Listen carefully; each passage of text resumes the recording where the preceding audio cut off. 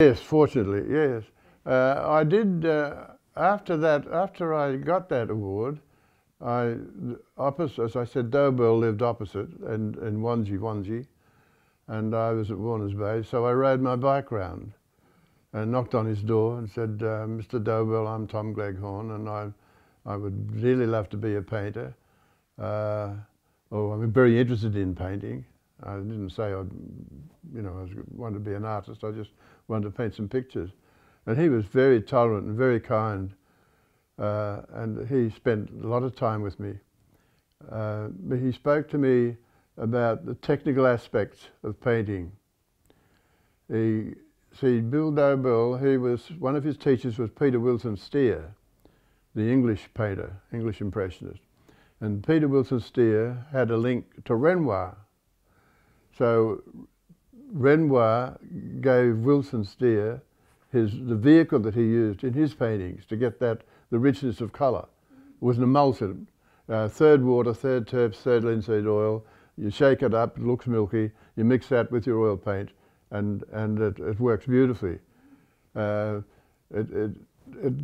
very difficult to make mud using that. Like most painters, when they first start, would make a lot of mud, like I did. But he told me about this, and this sort of intrigued me. Then the next time I went round, he was sitting. He always smoked and spoke and painted with a cigarette in his mouth. So he was always blinking his eyes, with the smoke drifting. And he was sitting on the corner of the table, and there was a Reeves.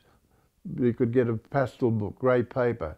I remember they were 9p a book. And we were just talking, and through his studio window, there was Lake Macquarie. And it was there that he painted Storm over Wanji.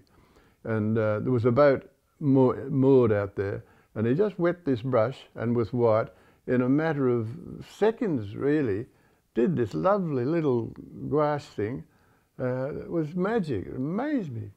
And the skill and cleverness, I was in awe. And that was perhaps the greatest art lesson I've ever had in my life, that people were capable. There were some artists capable of doing that. Just look, think, down, and it was revealed. It was there. And I thought, gee, one day I'd love to do that. And that was the beginning of my sort of training. But without Bill Dobell, I was never painted.